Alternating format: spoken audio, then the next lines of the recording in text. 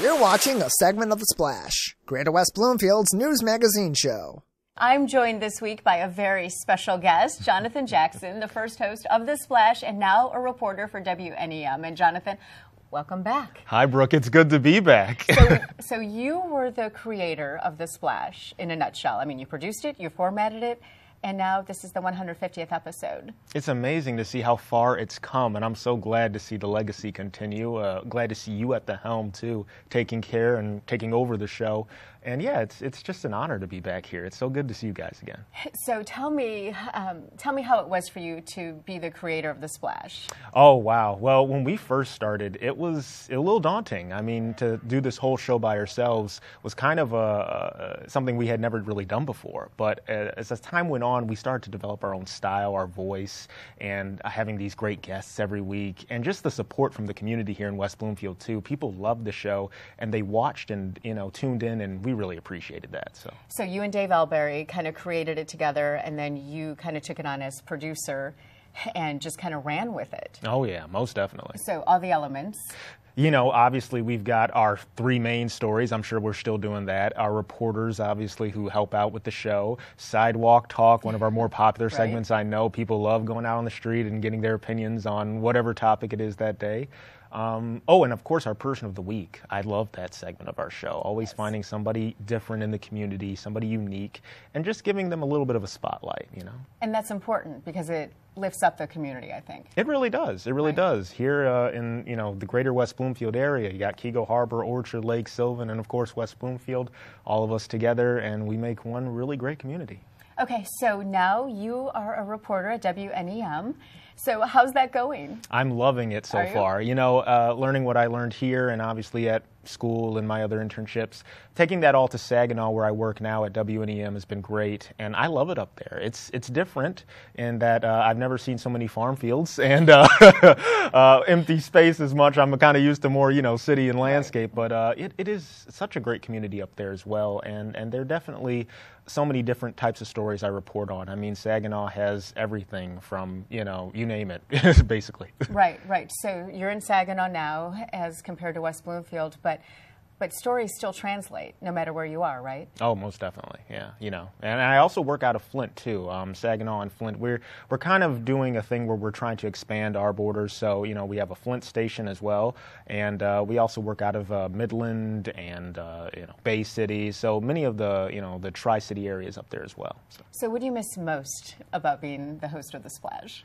I think I miss what we're doing right now. Actually, do you want to interview. We'll just switch really quick. We can do that. This was actually my favorite part of the show, and I think I made that very clear to even our staff. I said I just loved it. Whoever we had sitting at the desk that week was always interesting to me, and I love talking with people like yourself about that. It was just so much fun. So, what do you hope for the future? Future, right now where I'm at is good because I'm still growing in my career, and I'm still reporting up in Saginaw, and I'm also getting to anchor every now and then, which is great. In fact, I'll be anchoring this weekend coming up, so that'll be great. I'm glad to do that again. But I hope eventually to either maybe come back here to Detroit and do some reporting, or expand. I'm looking into other cities because nothing wrong with going out of your comfort zone a little bit more, and I can always come back, obviously. But there's always opportunities out there, so I'm still searching. So when you're covering a story, what is your most favorite story? Ooh, I'd say feature stories, Brooke. I love to get in depth with people, and hear their personal, whatever story or account they have. I love that. I've done several feature pieces on, kids in our area and out in Saginaw who've done amazing things, or families who've done incredible events or stuff like that. Anybody who has a story to tell and is more personal to them, I love telling that. So yeah. Okay, so then on the opposite spectrum of that, what are the worst stories? And I think we both Ooh, the worst we both have a stories. list of those, right? Yeah. I'm not one for court. I know some people really love, those hard crime drama, or whatever, but that's not me so much. I'd rather be, like I said, talking with people rather than sitting in a courtroom half the day. But those stories do get a lot of attention as well, and we need people for that. So what do you think of the whole digital aspect of our business now? It's changed so much. as far as social media, Yeah. who you are on set as opposed to who you are maybe on Twitter. It all has to coincide. Oh, yeah, it does. Yeah. I mean, I love the fact that social media is playing a bigger role, especially when it's used to promote stories and also get the message out there, because that's what it helps. You know, it serves a purpose in that aspect.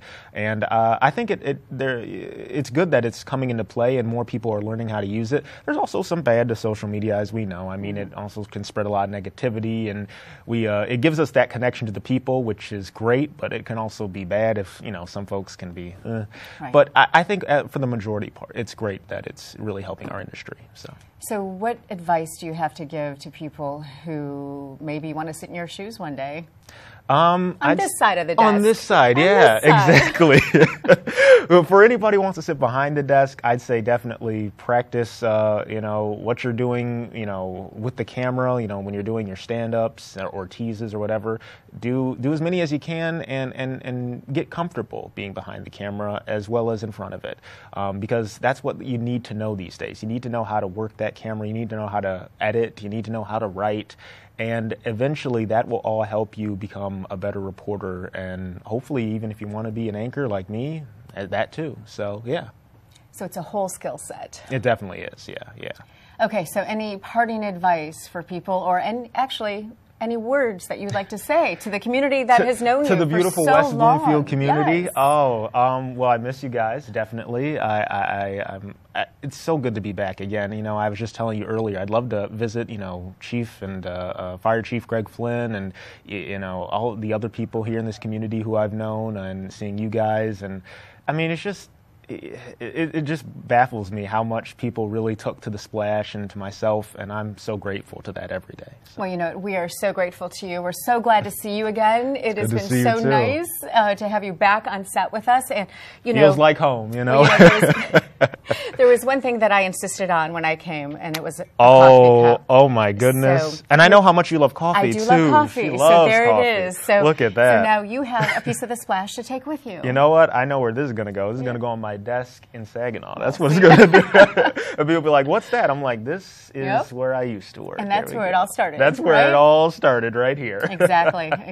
So think of us when you have that, and take your big gulp of coffee. As we all know in this business, you really need it. Oh, you do, right? Especially if you're doing that early morning shift. Exactly. So, Jonathan, really, it's been a pleasure to see you again. All the best to you, and again, thank you for producing such a great show. And I know that we'll be hearing from you again soon. I'm honored. Thank you so much, Brooke. Thanks.